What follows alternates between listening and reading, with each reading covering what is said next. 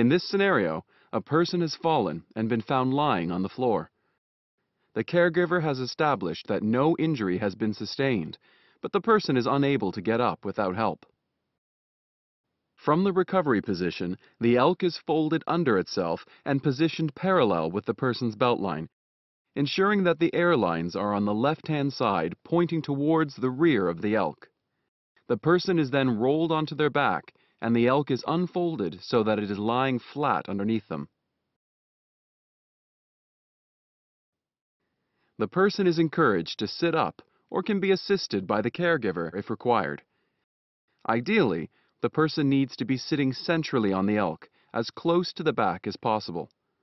The person is then asked to fold their arms, and while maintaining good posture, the caregiver continues to provide support.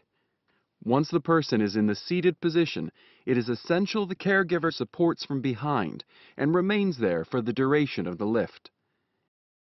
The handset is operated by pressing and holding the numbered buttons in sequence, starting with number 1. The first section of the ELK will now start to inflate.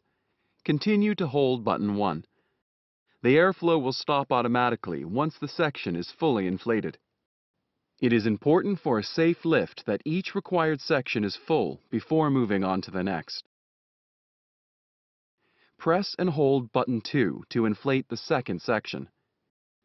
At the earliest opportunity, the person should be encouraged to bend their knees and bring their feet towards the cushion. Once section 2 is fully inflated, the caregiver will need to alter their position to maintain adequate control. Press and hold button 3 to inflate the third section.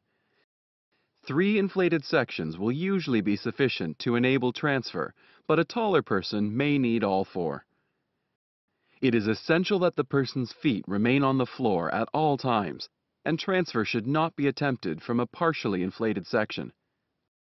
Once the required number of sections have been inflated, the caregiver can help the person stand up or transfer.